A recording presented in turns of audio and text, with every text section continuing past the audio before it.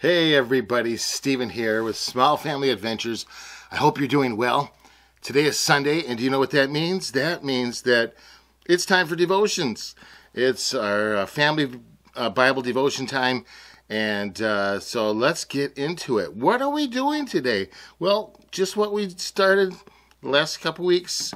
This is our 6th week now, and we are in the book of Romans. So if you have your Bible, get out and go to Romans chapter 6, and we are going to be in there for a few minutes today. And this is kind of a small chapter, but it's huge, it's big. It has a big message for us and how we should live as believers. What is our condition in Christ?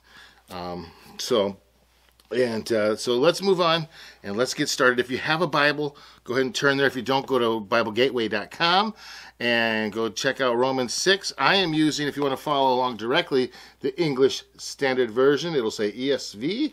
And I'll be using this nice Bible that my sister got me. I'm really thankful for getting that. So let's get started. Verse 1. Actually, I want to back up and go to verse 20 of chapter 5 because it's a lead-in to the first verse of 6. Now, the law came in to increase the trespass or sin. But where sin increased, grace abounded all the more, so that as sin reigned in death, grace also might reign through righteousness, leading to eternal life through Jesus Christ our Lord. Now we start today's chapter 6. What shall we say then? Are we to continue in sin that grace may abound? By no means. Some other versions of the Bible say, God forbid. How can we who died to sin still live in it? If you looked at the thumbnail for today's video, it says dead to sin, right? So, dead to sin. Dead is dead. Either we're dead or we're not, right? We are dead to sin. In Christ Jesus, we are dead. We are made holy. Holy means set apart for God, right? And so if we're dead to sin, we don't sin. We struggle in this life to not sin. The old is passing away, the new is coming up. The new is being made. That's sanctification. We have salvation and then sanctification. Salvation happens right away when we profess Jesus Christ as Lord and we put our faith and our trust in His righteousness and in His works, that His righteousness becomes our own. And so from then on, we strive to obey Him. Not for salvation, but because we love Him. Right? Jesus said to His disciples, if you love me, you will keep my commandments. Right?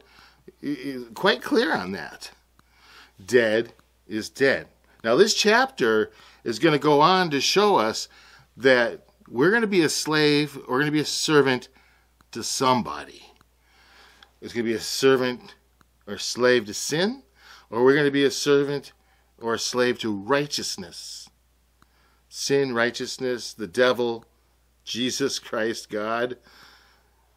Are we going to be a slave and follow our old nature, or are we going to follow our new nature? In Christ Jesus, we are freed from sin. We're going to read that here in a second. It's like being in a jail. Sin is that jail, and the door is wide open. And we can walk out, but we refuse to. And which is why would we do that? We are free from sin. Why would we stay there? Let's move on. Verse 3. Do you not know that all of us who have been baptized into Christ Jesus were baptized into His death?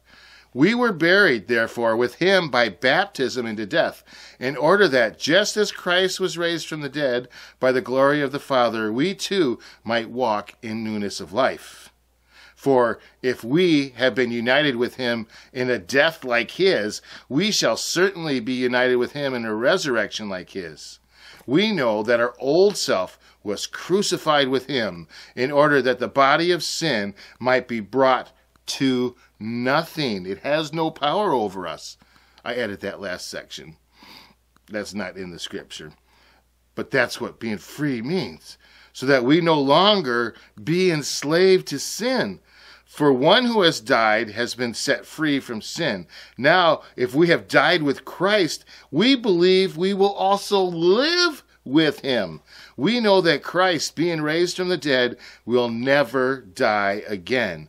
Death no longer has dominion over him. For the death he died to sin once for all. But the life he lives to God. So you also must consider yourselves dead to sin and alive to God in Christ Jesus. So here's what we have. He's setting this up because there are going to be people who say, wow, well, if we get more grace for sin, because grace is always going to overtake sin, right? What does it say here? Where sin increased, grace abounded all the more. It said in the previous chapter. Well, if that's going to happen, then why don't I just keep sinning? Because I'll just get more grace. Well, that's foolishness. That's foolish talk. And I kind of wonder if you're really changed, if you're really in Christ Jesus yet. Because we will want to be fully in him. We will want to live for him. If we love him, we will keep his commandments. Now, on this side of heaven, we will deal with our old nature. And there'll be times that we will fall. And if we fall, we have an advocate. We have somebody that goes to the Father and says, hey, this is my child. And that's Jesus. Look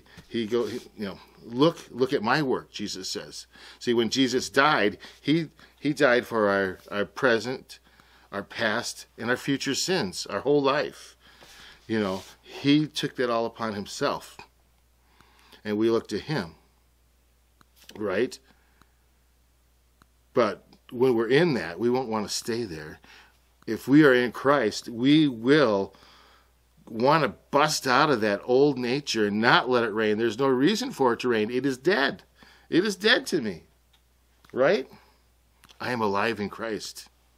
And I'm not a slave to that old nature, but I'm a slave to my new nature. Dead is dead. Holy is holy. Some notes. United with Christ, we are made holy. If we sin as believers, what does this say about our union with Christ? Is it real? Do we really care? Who are we a slave to, sin or righteousness? And Jesus said, if you love me, okay, I said that before. If you love me, you keep my commandments. And then I had another thought. If we obey out of an act of love, we obey because we are changed. The desire to obey and the action on that desire by obeying are the works that show we are changed. James 2 says faith without works is dead. So if we don't have that desire to obey, if we don't have that desire to obey, and we actually take action and obey, that work of that action of obeying, not for our salvation, but as proof that we are indeed a changed person. Let's move on, verse 15. What then? Are we to sin because we are not under law but under grace? By no means. Do you not know that if you present yourselves to anyone as obedient slaves, you are slaves of the one whom you obey, either of sin, which leads to death, or of obedience, which leads to righteousness? Reminds me of an old song from 20 or 30 years ago. that said, I forget who the gentleman was, but it says you're going to serve somebody. It may be the devil or it may be the Lord, but you're going to have to serve somebody. We will. We are made in that way. And actually, this Greek word for serving as slaves is doulos in the Greek. Doulos. And in other translations, it might say serve or bondservant. It really means slave. But the slavery is different depending on which side of the fence you're on. Let me read it this way. If you are a slave to sin and death, you will fall deeper into sin and death. This is a slavery of darkness, bondage, and fear. But if you are a slave to righteousness, you will move closer to God and the freedom found in Him. This is a slavery of light, freedom, and life. I really like the way they people that set this up. Great. In Christ, there's freedom there.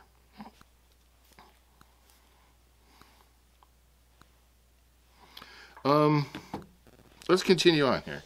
Verse 17. But thanks be to God that you who were once slaves of sin have become obedient from the heart to the standard of teaching to which you were committed, and having been set free from sin, have become slaves of righteousness. I am speaking in human terms because of your natural limitations. For just as you once presented your members as slaves to impurity and to lawlessness, leading to more lawlessness, so now present your members as slaves to righteousness, leading to sanctification. For when you were slaves of sin, you were free in regard to sin. But what fruit were you getting at that time from the things of which you are now ashamed? For the end of those things is death.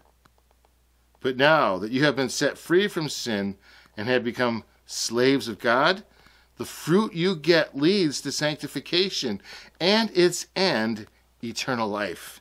For the wages of sin is death, but the free gift of God is eternal life in Christ Jesus our Lord. So, wow, what a great thing, huh? That there's life, there's light, there's liberty, there's freedom in being a slave to righteousness. And today at church, I want to bring up a little bit about what he talked about, and that is the value of what we have and how we should guard that. He was talking in context of love and singleness, and husbands and wives and such. But I want to take it to everybody, and because it fits to everybody. And we'll start off by reading Proverbs 4:23. Keep your heart with all vigilance, for from it flow the springs of life. And what God has given you, this life, this righteousness, protect it. Protect it so that you stay obedient. How much do you value what God has given us? How much do you value? Now, Pastor today, when he talked about how valuable we are, and he kind of equated that with a painting to help us understand. Now, obviously, we're more valuable than paintings, but there's a painting, he said, in France, and this woman had it in her kitchen hanging up there so she can look at it all the time. And come to find out, long story short, it was valuable, worth millions and millions of dollars. Now, she kept it up there in her kitchen hanging up. But do you think it stayed there once they found out how valuable it was? No, it ended up in a museum, protected behind glass, put away on a wall. People had to stay away. There was, I'm sure, some type of a rope that kept people from at a distance to view it from afar. It became valuable. They found out that it was valuable from the one who painted it.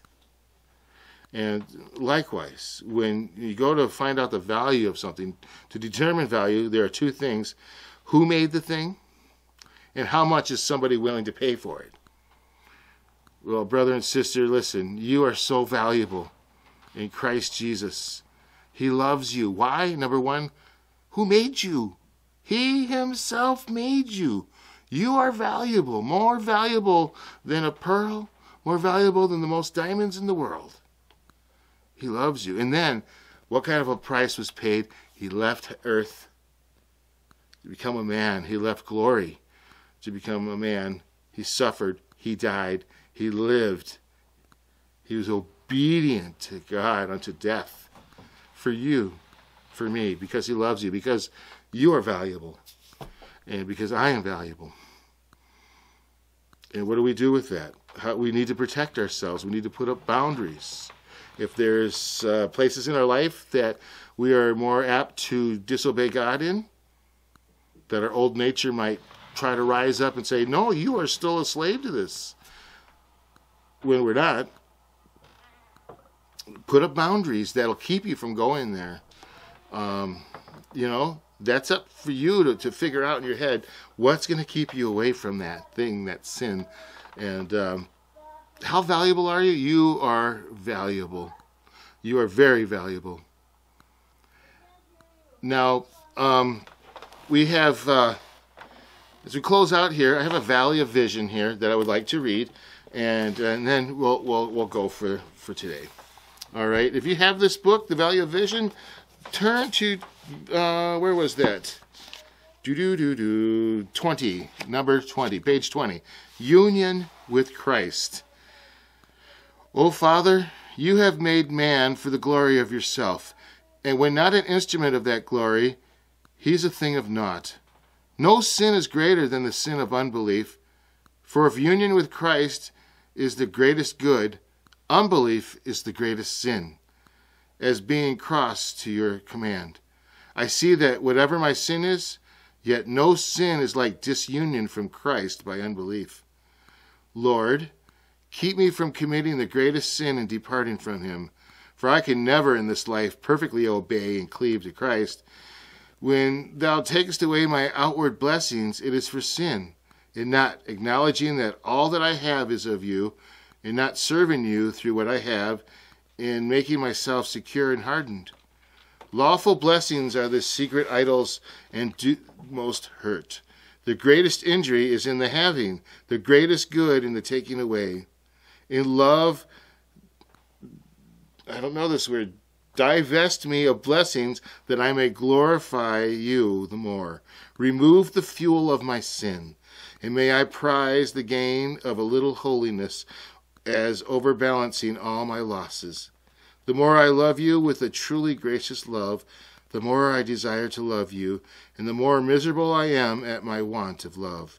The more I hunger and thirst after you, the more I faint and fail in finding you, the more my heart is broken for sin.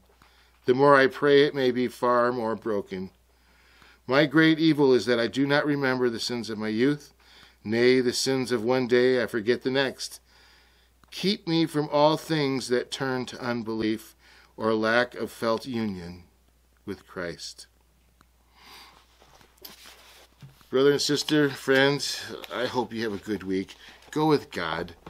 And remember, dead is dead. We are dead in sin, but alive in Christ. We are slaves to him and his righteousness, and we are the better for it.